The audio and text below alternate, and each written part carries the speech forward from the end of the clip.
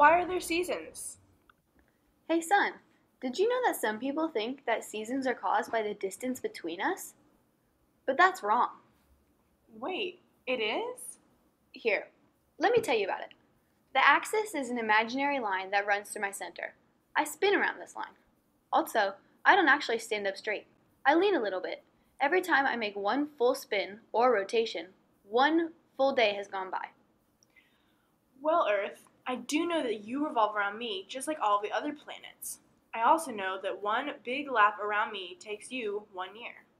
Yeah, isn't that cool?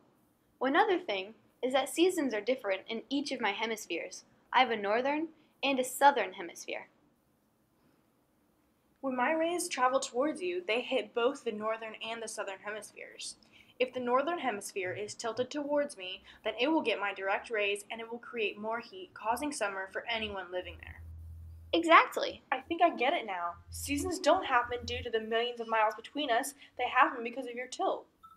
That's right. My tilt, my rotation, and my revolution around you.